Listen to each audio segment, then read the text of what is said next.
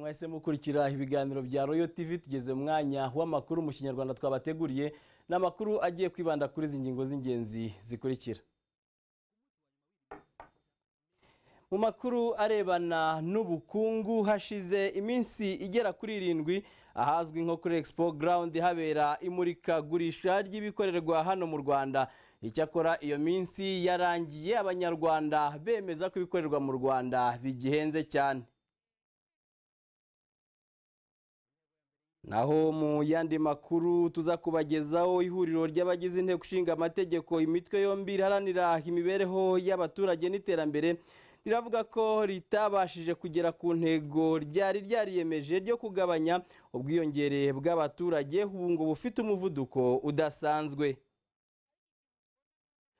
Tuberekeza mu burasirazuba bw'u Rwanda, turabwira ko abaturage bo mu murenge wa Gatore mu karere ka Kirehe ngo binubira ko poste de santé bagize uruhare mu kubaka kuri ubu ngo idatanga serivisi z'ubuvuzi bw'ibanze uko bikwiye, ndetse ngo n'abakozi bayo ntibakora iminsi yose. Hanze y'imipaka y'u Rwanda, ibirebana no kwitegura umunsi mukuru wa Noheli birakomeje, ariko mu gihugu cya Kenya ho umugore yatwitse inzu irakongoka nyuma yaho umugabo we yanze kumugurira imyenda mishya yari yamusabye ko yazambara ku munsi mukuru wa Noheli. Ngizo rero zimwe mu ngingo z'ingenzi aya makuru agiye kwibandaho, na makuru mugiye kugezwaho nanjye Niyibizi Vincent nkaba mbahaye ikaze. Duhere kuyarebana n'ay'u Rwanda. Hashize iminsi 7 hano mu Rwanda habera imurikagurisha ry'ibikorerwa mu Rwanda Made in Rwanda. Ni imurikagurisha ryari ryabaye ku nshuro yaryo ya kabiri. Umunyamakuru wacu wasuye aho iri murikagurisha ryaberaga avuga ko abaguzi binubiye bikomeye ibiciro by'ibikorerwa mu Rwanda kuko ngo bihenze, mu gihe abacuruzi bo basanga ubwitabire bukiri hasi bitewe n'imyumvire kubikorerwa mu Rwanda. Jerome Munyentwari niwe wahanyarukiye, reka tumuhe umwanya atugeze y'inkuru. Ku munsi wa nyuma w'iri murikagurisha Made in Rwanda ribaye ku nshuro ya kabiri, tukiryinjiramo mu masaha y'isa 4 z'amanywa twasanze nta rujya n'uruza ruhagije ruraho ribera nk'ururanga imurikagurisha risanzwe ribera aha hantu. Gusa mbere yo kuryinjiramo twabanje kuganira n'abaguriraga mu maduka yo hanze, tubabaza uko ibiciro bihagaze. Bihenze ni ibikorerwa mu Rwanda. Kubera iki? Ntago mbizi. Twagerageje gutembera mu bice byaryo bitandukanye ngo tumenye ukuri kuri ibi biciro abaguzi bikanga. Twibanze ku biciro by'imyenda n'inkweto byakorewe mu Rwanda. Turi muri Expo Made in Rwanda ibaye ku nshuro ya kabiri. Ubu turi kuri stand hiswe House of Ipo. Turimo turareba ishati y'ingi bamaze kudusobanurira ko igura amafaranga 15,000. Ahangaha iyi ni Made in Rwanda abantu bagomba kwitabira, ariko cyakora baravuga bati ibiciro byayo biracyari hejuru ugereranyije n'ibindi by'ibiva mu mahanga. Ibi bintu ugereranyije bisa nkaho bikiri hejuru ho gatoya, ntago birahenduka ku buryo umunyarwanda wo hasi ashobora kubyakira. Abakiriya benshi bagaragara n'abanyamahanga cyangwa se abandi bantu basa nkaho bifite. Nyuma yo kuganira n'abamurika twahuye n'umuguzi amaze guhaha bimwe mu byaje kumurikwa. We asanga usibye abanyarwanda ngo n'abanyamahanga bakunda ibyakorewe ahandi, ngo abanyarwanda bo rero bagomba guhindura imyumvire. Aravuga ibi ashingiye ku bikapu byo mu ntoki yari afite byakorewe mu bihugu bitandukanye. Iyi ngiyi nyiguze 5,000 kandi ni umwenda nupfa gucika. Iyo ngiyo bayiguza ngahe? Iyi ngiyi nayiguze nk'ibihumbi 60 by'u Rwanda. Iyi nyiguze 5,000. Abanyarwanda rero mubabwire ko ibintu byacu nibyo byiza, iby'ahandi ntago ari byo byiza. Joseph Habimana nawe ari mu baje kumurika inkweto akora mu mpu, asanga kuba hashize igihe gito Made in Rwanda itangiye gukangurirwa abanyarwanda ari imwe mu mpamvu abanyarwanda batarayiyumvamo. Icyakora kugira ngo ibi byose bigerweho, Ngabonziza Pascal ucuruza mu iduka ry'imyenda yakorewe mu mahanga, we asaba ko ibikorerwa mu Rwanda byarushaho kongerwa. Nuko bakora produit nyinshi zigasakara ahantu hose bikamamara, abantu tukamenya ko niwacu hari ibintu byiza kandi tutiriwe tujya gushakiriye. Abakora bakanacuruza ibyakorewe mu Rwanda bavuga ko kuba ibicuruzwa bikiri bike kandi bigahenda biterwa nuko ibikorwamo ibyo abantu bakenera biba byaratumijwe mu mahanga bigatangwaho umusoro uhanitse. Gusa leta yamaze gukuraho umusoro kugeza kuri 0% ku batumiza mu mahanga ibikorwamo imyenda n'inkweto. Ibi bitanga icyizere cy'uko ibikorerwa mu Rwanda bizageraho bihenduka. Mu iduka rimwe mu Gatenga ricuruza ibijyanye n'imyenda, mfashe mu ntoki ipantaro ya mangaze, mfashe n'ishati ya caguwa. Bamaze kutubwira ko ipantaro igura ibihumbi 10 naho ishati ikagura ibihumbi 4. Muri Expo twabonye ko nibura ishati ya make igura ibihumbi 12. Ibi rero bituma abanyarwanda bavuga ko made in Rwanda cyangwa se byakorewe mu Rwanda bikomeje kuba bihenze kubera ko bitarasabagira ku isoko ry'u Rwanda. Jehobe Munyentwari, Royal TV.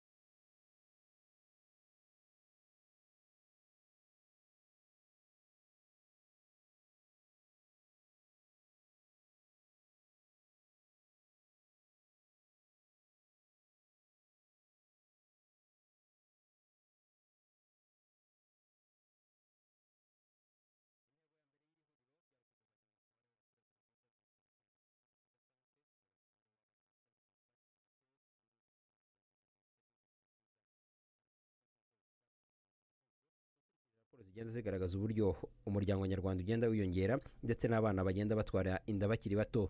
None haba hari igishya bari gukora kugira ngo izi ntego bari bihaye zibashe kugerwaho.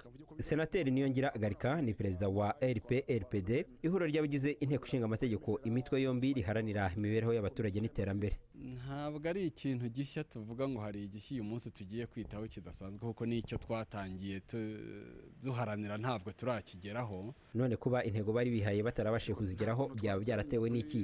Honorable Mukabikino Jean Arlette arabisobanura. Ni imyumvire muri rusange. Urebye umubare munini w'abanyarwanda kurikije nk'uko mubaze mu bushakashatsi bwarabigaragaje, ntibarumva impamvu yo kubyara aba ushoboye kurera. Ni nayo mpamvu ubona ihuriro ryacu rishyiramo imbaraga nkanjye by'umwihariko mu ihuriro nyobora komisiyo y'uburinganire y'amategeko n'uburinganire. Twashyizeho itegeko ry'ubuzima bw'imyororokere. Muri iryo tegeko tuba turigaragaza inshingano z'umubyeyi, inshingano za leta ndetse n'inshingano z'umwana, kugira ngo buri wese abashe kumva inshingano ze, arebe koko niba ko azigendamo neza. Hagendewe ku muvuduko w'ubwiyongere bw'abaturage kuva mu mwaka wa 2002 kugera 2012, ikigo cy'igihugu cy'ibarurishamibare mu Rwanda giteganya ko mu mwaka wa 2032 abaturage mu Rwanda bazaba bagera kuri miliyoni 13 n'igice, bakazanikuba kabiri mu mwaka wa 2062 bavuye kuri miliyoni 11 zigize u Rwanda.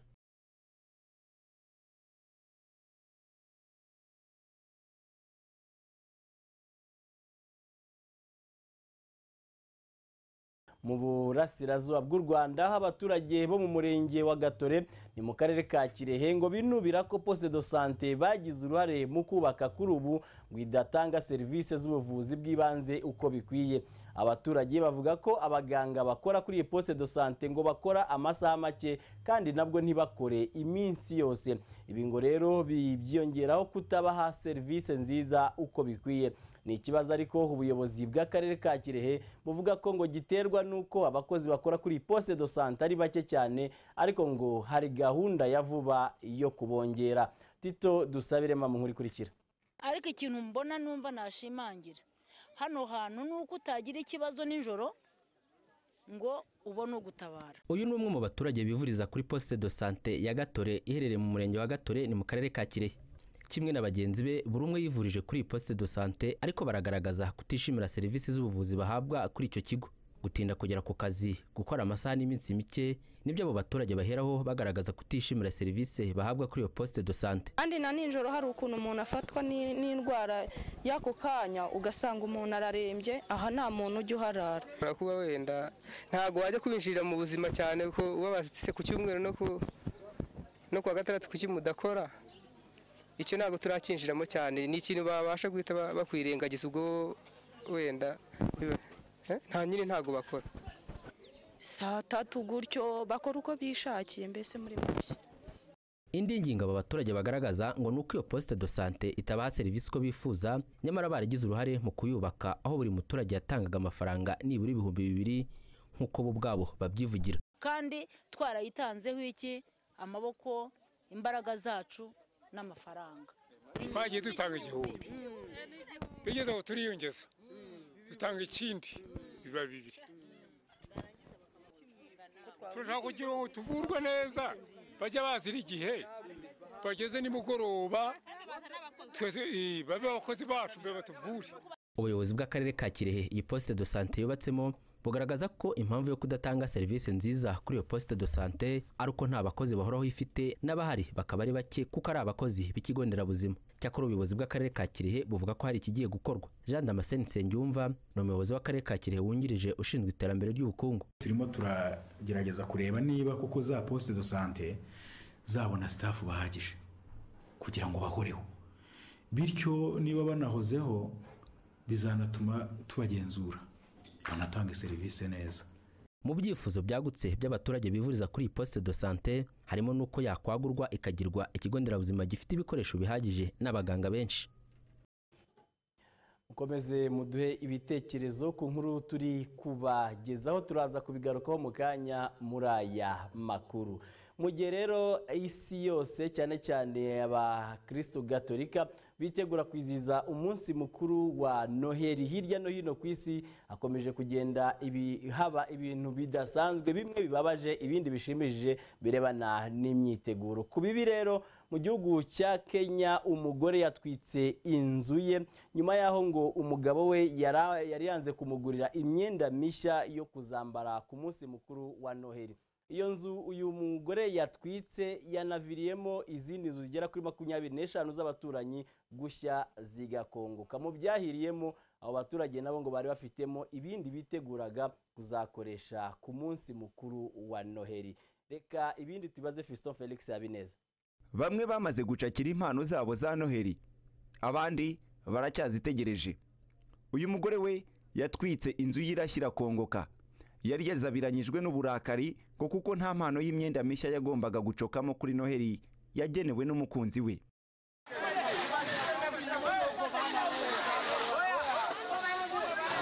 Uyu wigize rutwitsi byarangiye inzu yifatishije izindi z'abaturanyi be maze zigera kuri 25 zose zirashya zirakongoka. Aha ni muri Kenya. Bamwe mu baturanyi be baburiye ibyabo mu mazu yabo yakongotse bagaragaye n'amarira menshi bavuga ko ibyabo byose byakongokeye muri aya mazu yabo. Kitu nilisika nilitoka tu vile lakini najiwe nasohokanye nasohotse nyine rwose ubuzinzi icyo nakora rwose nta kintu nafashe rwose.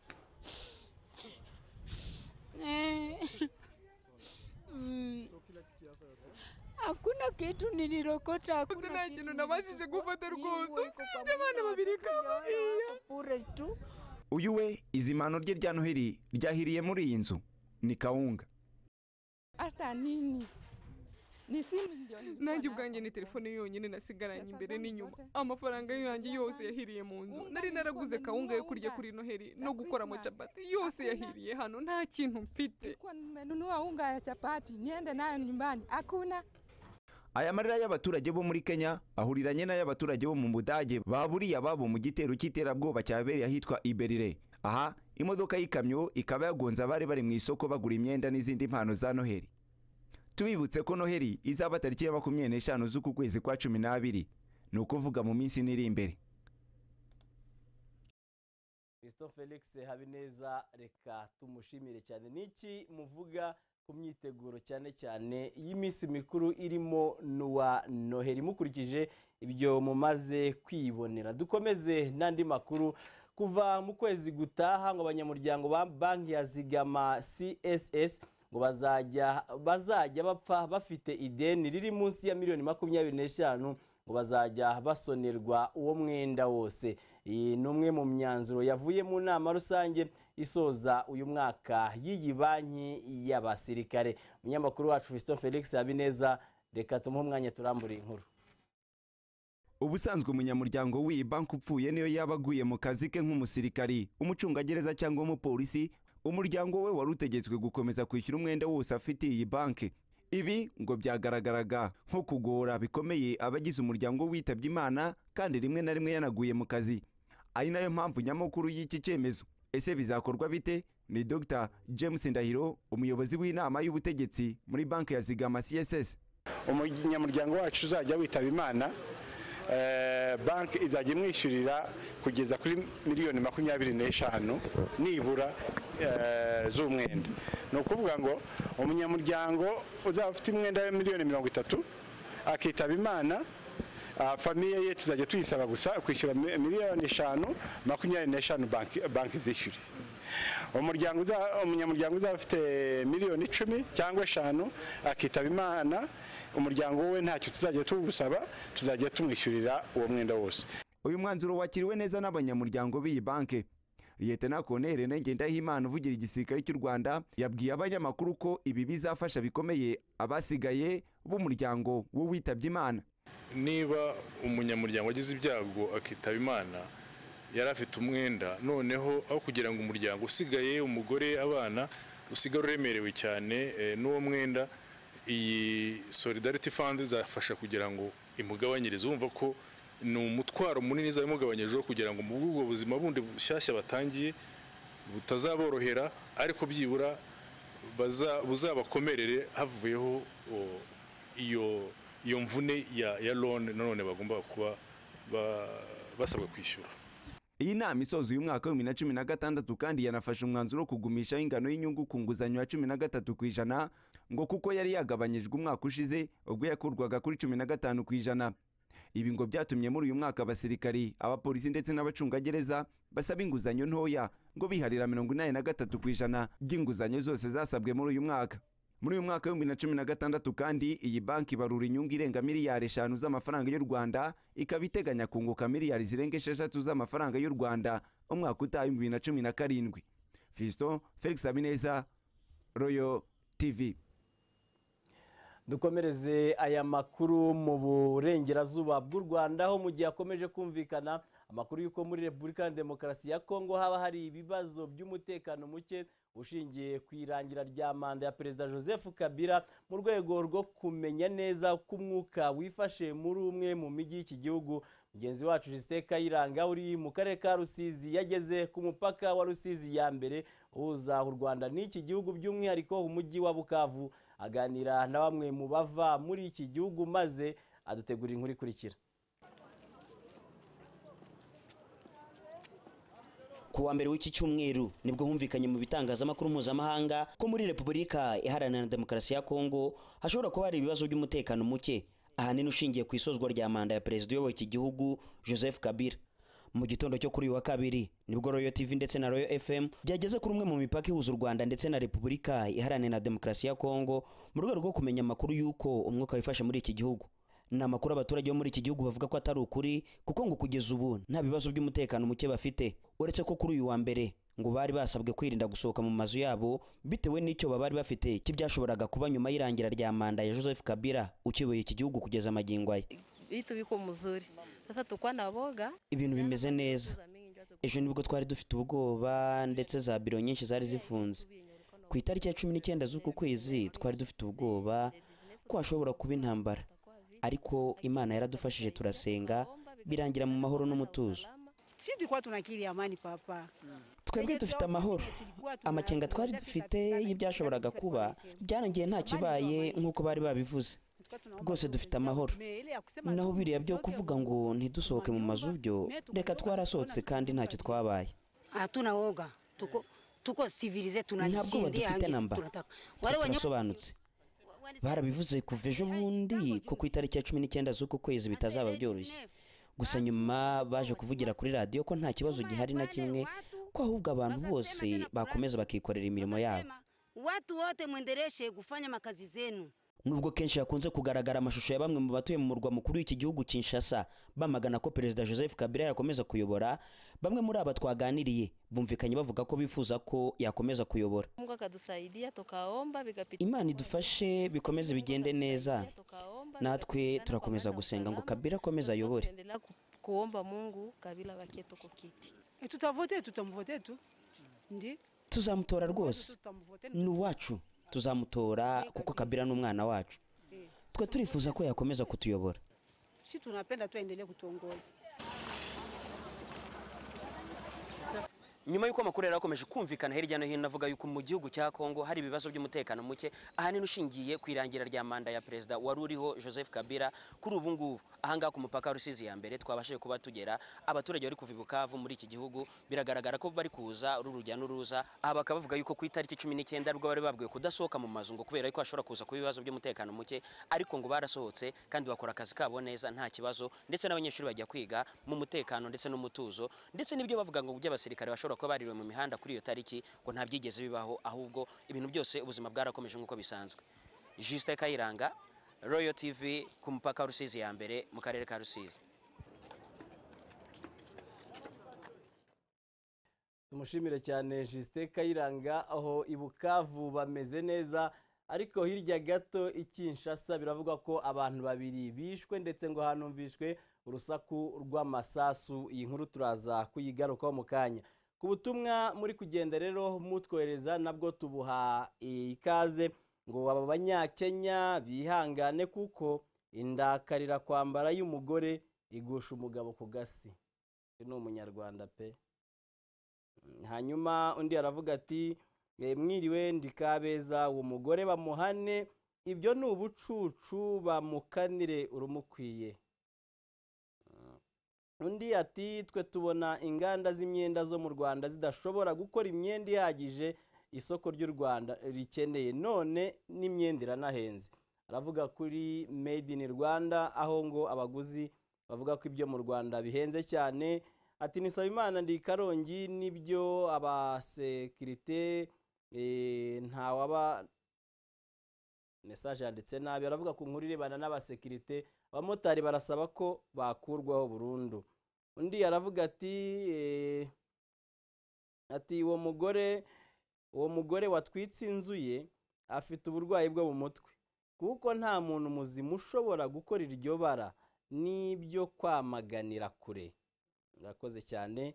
Hanyuma undi ati Pacifique, Made in Rwanda irahenze cyane, bagabanye kuko amafaranga yarabuze. Urakoze Pacifique. Mugenzi we ati nibyo koko iyo myenda yo muri Made in Rwanda iba ihenze cyane. Mugenzi we ati nibyo koko bareba uko bagabanya ibiciro kuri Made in Rwanda. N'ubutumwa bwinshi buri kugenda mwereza muri aya makuru, turabizeza ko tuza kubasomera kugira ngo ibitekerezo byanyu ndetse naho muherereye abantu babashe kubimenya, ndetse n'ababishinzwe bagire n'icyo babikoraho niba bishoboka. Abamotari bakorera mu mujyi wa Kigali bo barasaba ko hakurwaho abasekirite babashinzwe, kuko ngo babarenganya bakabahana binyuranije n'amabwiriza baba barahawe. Kuri bo rero barasaba inzego zibishinzwe kubarenganura bagakuraho abo basekirite. Icyakora polisi y'u Rwanda ishami ryo mu muhanda hari ikibivugaho, nkuko tugiye kubisanga mu nkuru twateguriwe na Josiane Mukantagerura. Ni kenshi abamotari bakunze kugaragaza ibibazo bagira mu kazi, ariko ibyinshi muri byo bakunze kubyerekeza kubo bita abasekirite bashinzwe kubareberera mu kazi. Bamwe mu bamotari twavuganye batubwiye ko babangamirwa n'abo basekirite, ku buryo ngo ku byifuzo byabo bakurwaho akazi kagaharirwa polisi. Da serivisi mbi cyane, nk'ubwo urumva bagomba kumanisha amande y'ibihumbi 3, banca amande y'ibihumbi 10, nabahaye 5 banyarikira na kitansi y'ibihumbi 5. Twebwe twifuza ko byibuze hatagize igihinduka polisi neza yitwikurikiranira, kuko n'ubundi ifite uburenganzira mu bushobozi bwayo. Bijyanye n'abasekirite, ikibazo duhura nacyo ntago bakora akazi kabo nk'uko bakwiye kugakora. Twebwe nk'iy'amakoperative dukoze amanama akatubwira ngo uzajya utwara umugenzi umusiga ahantu ahagiye, ukahagera ukahagarara ukamusiga, umusekirite wikanga yagufasha, kandi uri kumusigaho yaragiye akagufata yagufata ukavuga ati ngewe yarambwiye kajya kazangaho umugenzi icyo gihe ntabwo akurikiza itegeko ryo kumva ko waruzanye umugenzi aho agiye ahubwo ahita agufata akakubaza ibyangombwa. Uza gufata umuntu ufite perime umwoherereza udafite iyo perime urumva atari akarengane, ugafatwa n'umuntu utazi gusoma no kwandika, udafura ufite umwanda ku buryo aza yanagufata mu mahembe waba utwaye n'umugenzi akagira ubwoba ati iki si igisambo. Mubwire abasore abasekirite aba bahagarariye habeho ikintu bita ni nk'ingando, nabyita nk'ingando, bagororwe bamenye ibyo bakora. Urumva ugiye kugororwa uno munsi yahagera muri koperative ejo yabona adahembwa avamo agahita yegurira udafite ibyangombwa. Perezida w'impuzamakoperative y'abamotari mu Rwanda aravuga ko abasekirite bakora akazi bashinzwe kuko ngo habaye hari abarengana bazajya babagana bakabarenganura. Abasekirite gendemeza ko bakora gusa icyo navuga nuko umumotari wese uzi yuko adafite ibyangombwa agomba kubishaka, natabibona azafatwa, nafatwa azahana. Hanyuma icyo umbajije ni ukuvuga ngo gufatwa si cyo kibazo, ahubwo bagendere ku murongo. Hanyuma uzafatwa abona ko arenganye azahamagara izo nzego navuze, umuyobozi wa koperative, ukuri umutekano ku rwego rw'akarere, nanjye bampamagare. Nta muntu ujya urengana yaduhamagaye ko icyo dushinzwe ni ukurenganura abamotari. Nubwo abamotari bifuza ko hakurwaho abasekirite, inzego za polisi zo siko zibibona. Uyu ni CIP Emmanuel Kabanda, umuvugizi wa polisi ishinzwe umutekano wo mu muhanda. Twebwe rero nka polisi dukorana nabo nk'abafatanyabikorwa, ariko imirimo bakora ni iya koperative, natwe polisi tureba uko amategeko mu muhanda yubahirizwa. Atari uguhohoterwa, ahubwo ikibazo ari ukudakunda ko hari inzego cyane cyane zibegereye zikorana nabo umunsi ku munsi, zikurikirana ibyo bakora biba bidasobanutse, bagakenera ko babavamo. Polisi akaba ariyo isigarana izo nshingano, kandi ihame ryo kwicungira umutekano ntiri mu mwuga wa moto gusa, riri mu banyarwanda bose, ko umunyarwanda aho ari hose n'ijisho rya mugenzi we. Nabo rero umwuga wa moto hatarimo kwikemurira ibibazo cyane cyane by'umutekano, ntabwo umupolisi yaba hose. Polisi y'igihugu ishami rishinzwe umutekano wo mu muhanda ivuga ko abitwa abasekirite bashyizweho n'amakoperative y'abamotari ngo bacunge umutekano w'abagenzi babo bari mu makosa. Gusa ku rundi ruhande ngo umumotari warenganywa yakwitabaza inzego zibishinzwe zikamurenganura. Josiane Mukantagerura, Royal TV. Tumushimire cyane mugenzi wacu Josiane Mukantagerura. Hanyuma tuberekeze mu burasirazuba bw'u Rwanda, aho abaturage batuye mu murenge wa Kabarondo bakoresha gare ya Kabarondo binubira kuba ngo iyo gare itubakiye, bakaba badafite naho bikinga izuba cyangwa se imvura. Abaturage basaba ko iyo gare yakubakirwa neza mu gihe cya vuba. Icyakora icy'ubuyobozi bw'uyu murenge bubizeza, reka tugisange mu nkuru twateguriwe na Fulgence ya Kizuwera. Uretse kuba imodoka zihahagarara zikahashyira abagenzi cyangwa zigatwara abandi, nta kigaragaza ko hari gare ugereranije nuko iza handi ziba zimeze, ku buryo utabona aho ukatishiriza tike ikujyana aho ushaka. Uretse kubona harabaje kukwibariza niba ugenda, ni hafi y'ibiro by'akarere ka Gatsibo ku muhanda munini werekeza i Kigali. Abakoresha iyi gare bavuga ko abagenzi batabona naho biherera mu gihe bategeye muri iyi gare. Barabangamiwe naho kugama izuba, nkaho kwihagarika no kujya mu maresitora y'abaturage, rumva ni ikibazo. Aha ni hatoya, moto, imodoka, abagenzi ni hatoya. Kikaba dushaka cyane batwimurira gare. Kuba nta nasima iri aha hantu hategerwa imodoka ngo mu gihe cy'imvura, imodoka ziba zahagize icyondo ku buryo biba bigoye ngo umuntu abone aho ahagarara uretse no kwicara. Ibintu bavuga ko bibabangamiye, bakavuga ko uko biri kose bakeneye gare nk'akarere kandi hakoreshwa n'abagenzi benshi berekeza Kayonza, Rwamagana, Kirehe, umujyi wa Kigali n'ahandi. Ariko none iyo urebye abantu baba barangaha akenshi bakunda kubura ahantu baba bategereje imodoka nk'imvura irimo kugwa. Dukeneye gare uko biri kose, urabona kugira ngo umugenzi ave mu modoka ni ibintu bigoye mu mvura, muri iyi mvura n'ukuntu imvura imeze muri iki gihe, muri iyi minsi imaze imisi. Ariko wasaga aha hose habaye icyondo, ubu n'ukuje ureba hano hari akazuba kahavuye, naho ubundi wasanga hari icyondo gusa nta n'umuntu yahagarara. ubuyobozi bw'aka karere ka Gatsibo buvuga ko nabwo bubibona koko ko aka karere gakeneye gare, ariko iki ngo ni kimwe mu bikorwa remezo bihenze. Gusa ku bufatanye n'abikorera, iyi gare ngo irateganyijwe nibura mu ngengo y'imari y'umwaka wa 2018-2019. Gasana Richard ni umuyobozi w'akarere ka Gatsibo.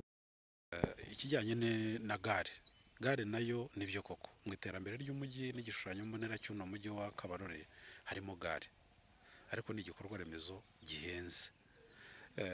Turimo turaganira n'abikorera kugira ngo tugifatanye, ari nabo bazakurikirana iyo gare bakanayicunga, tukareba uburyo ki akarere kashyiramo amafaranga makeya ariko abikorera akaba aribo bashyiramo menshi. Hari umunyemari Colonel Twahirwa Dodo twari twaraganiriye avuga yuko ashobora gushyiramo amafaranga ariko akazana n'abandi bikorera bafatanyije bagashyiramo amafaranga arengeje y'akarere, natwe tugashyiramo makeya yo kugira ngo tubagaragarize koko bikenewe. Tukaba twumva rero mu igenamigambi ry'akarere nibura mu mwaka w'imihigo 2018-2019 twazaba dufite igishushanyo kigaragaza uko gare yacu tugiye kuyubaka, yirakenewe rwose.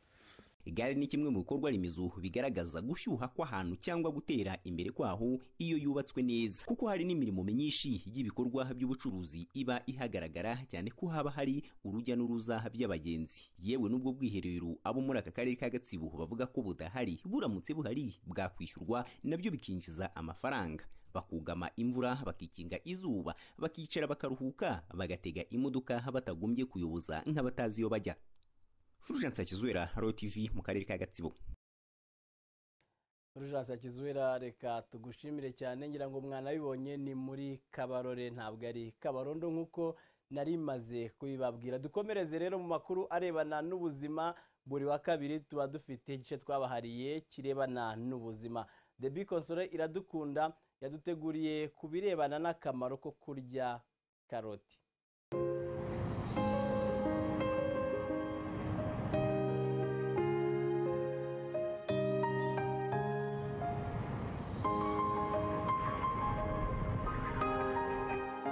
Uyu munsi mu mwanya w'ubuzima bwawe turaganira ku mumaro wa karoti. Ese wari uzi ko karoti ifite akamaro gakomeye ku buzima bw'umuntu, aho ishobora kumurinda umuntu uburwayi bw'amaso ndetse no kurinda kanseri zimwe na zimwe zirimo n'iz'ibihaha? Nibyo tugiye kurebera hamwe. Ni umwanya wahariwe ubuzima bwawe hamwe na The Big Console Iradukunda. Uruboga rwa karoti abahanga mu by'imirire bavuga ko itetse cyangwa se ari mbisi iba yifitemo vitamine A ndetse na vitamine E. Abahanga bavuga kandi ko karoti itetse bikungahayemo vitamine C. Kuba karoti ikungahayemo izi ntungamubiri zirimo nka karori, proteine, glycide, lipide n'izindi ziyiha ubushobozi bwo gufasha abantu kwirinda ibibazo by'indwara z'umutima.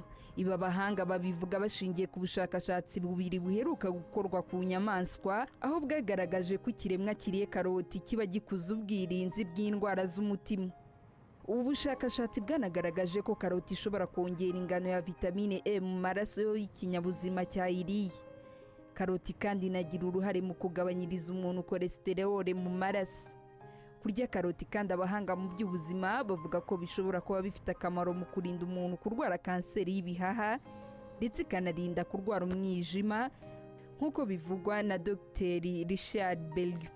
Ibi byanemejwe n'ubushakashatsi bwakorewe ku bagore bagera ku 120, aho bwagaragaje ko ababashije kurya kuva kuri karoti 2 kugera kuri 4 mu cyumweru bagaragaje ibimenyetso by'ubudahangarwa kuri kanseri y'ibihaha ku kigero cya 40% ugereranyije n'abataraziriye.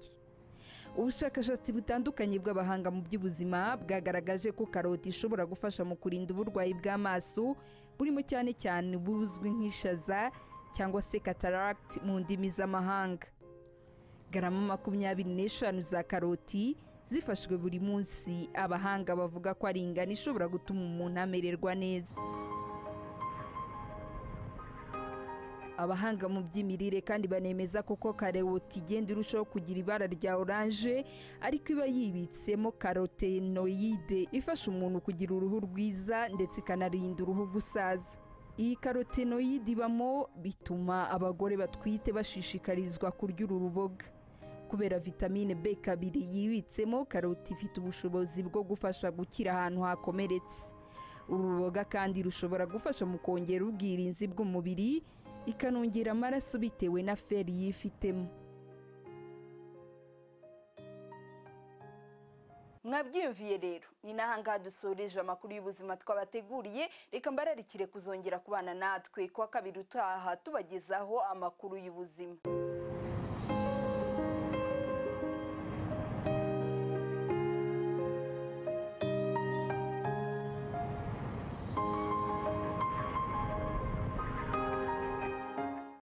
Debi Konsole iradukunda tumushimire cyane. Hanyuma ngo ntawe ubuzima aragucuranga. Uyu munsi muri Royal TV ikiganiro Royal Live ntawe urabuza impara gucuranga ndetse zanahageze, ubwo nimuze gucikwa. Dufata akanya gato twabamaze turagaruka n'amakuru avugwa hanze y'imipaka y'u Rwanda. Bright Academy Day and Boarding Primary and Secondary School Nyagatare. Igicumbi cy'ubumenyi, ishuri rikomeye ku ntego yo gutanga uburere n'uburezi bifite ireme. Ryakira abana biga mu mashuri abanza n'abo mu cyiciro rusange cy'amashuri yisumbuye tronkome. Abahiga bategurwa byimbitse n'abarimu b'inzobere batanga ubumenyi bwo ku rwego mpuzamahanga. Uretse kandi inyigisho babonera mu mashuri, bakora n'ingendo shuri mu gihugu hose, bityo ibyo bize bakabigeraho imbona nkubone. Babyeyi rero nimwihutire kwandikisha abana banyu haba ku cyicaro cy'ishuri Nyagatare cyangwa se ku biro byaryo biri mu mujyi wa Kigali rwagati. Ni mu igorofa riri imbere y'umusigiti mu nyubako ifite ibara ry'ubururu n'umuhondo.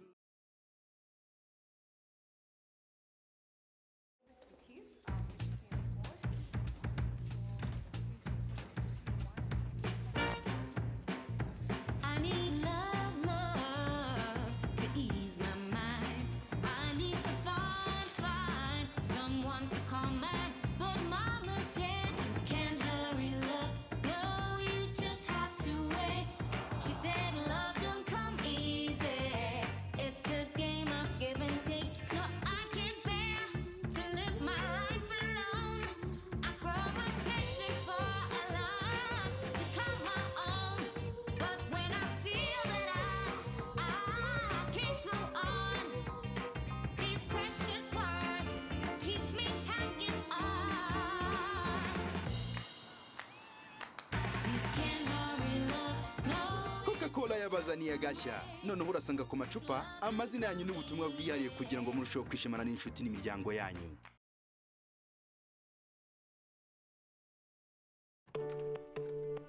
Hello? Hello, my boy. Daddy! Where are you? I'm in London. Did you sleep well last night? Yes, I did. I didn't even get nightmares. How did you get there? I flew here on a really big airplane. Oh, okay. Mom bought me some new crayons. Oh, so that means you are going to be extra good at school, right? Yes, I drew a purple dragon today. Okay. And I bumped my toe. Ouch. Did it hurt? Yeah, but I still scored 2 goals.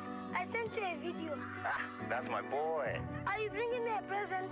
Of course I am. So make sure you do your homework, huh? Really? Really. Like really? Really, really. Okay. Okay, my boy. I'll be home tomorrow. Daddy loves you. Love you too, Daddy. Sleep tight. Bye. And don't forget my presents. Introducing MTN Hello World. Stay connected with simple and affordable roaming rates.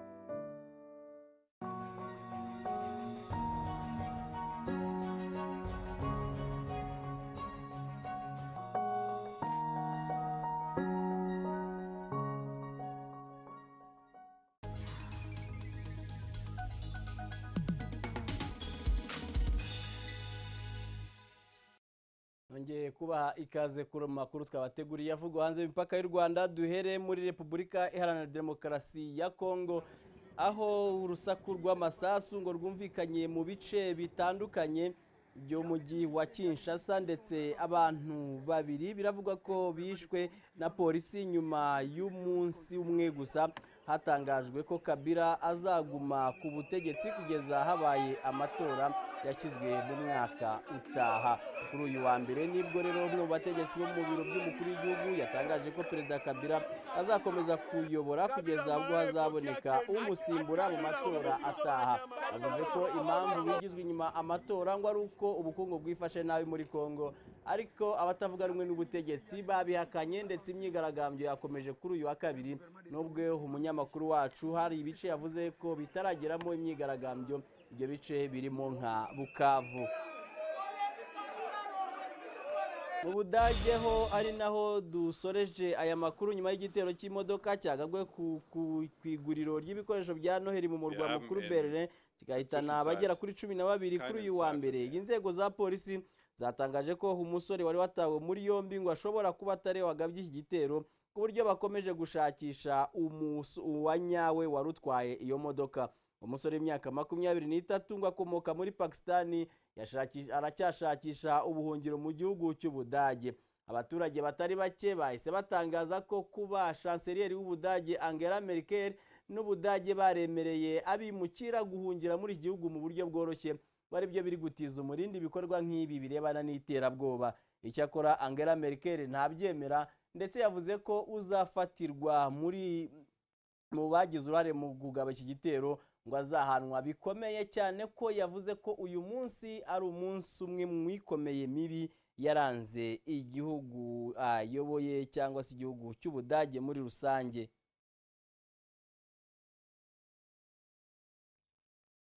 Reka dusoreze ku butumwa mwagiye mwohereza. Benshi baragaruka ku nkuru ya wa mudamu cyangwa se umubyeyi wo muri Kenya watwitse inzu ahora umugabo we ngo kuba ataramuguriye imyenda yo kwambara ku munsi mukuru wa Noheli. Icyo gikorwa cyatumye andi mazu agera kuri 25 y'abaturanyi nayo ashya arakongoka. Icyababaje abaturage ndetse kikanabariza nuko nabo bari bafitemo ibikoresho bagombaga kuzifashira kuri Noheli, none ngo bikaba byahiriyemo. N'ubutumwa bwinshi rero tuza no gukomeza kugarukaho cyane cyane mu yandi makuru tuba turi kubagezaho.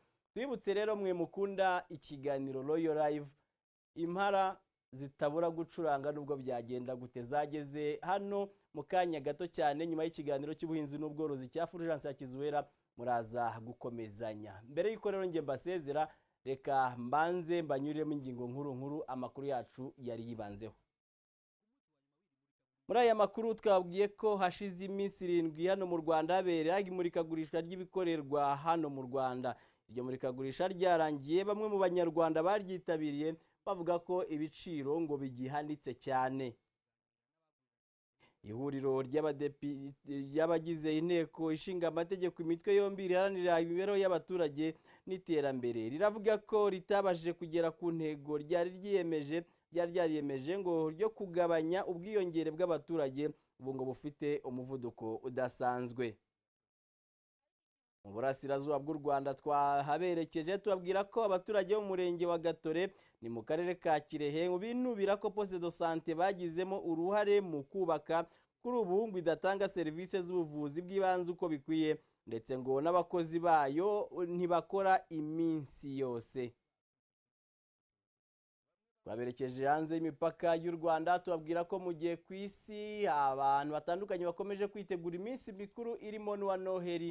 Kuri ubu mu gihugu cya Kenya mu mujyi wa Nairobi havugwa umugore watwitse inzu nyuma yaho ngo umugabo we yananiriwe kumugurira imyenda yari kuzambara ku munsi mukuru wa Noheli. Abaturanyi bari begereye aho nyine nabo bafite amazu agera kuri 28 yahiye arakongoka, ndetse bimwe mu byo bari bafite bizabafasha ku munsi wa Noheli nabyo ngo bihiramo.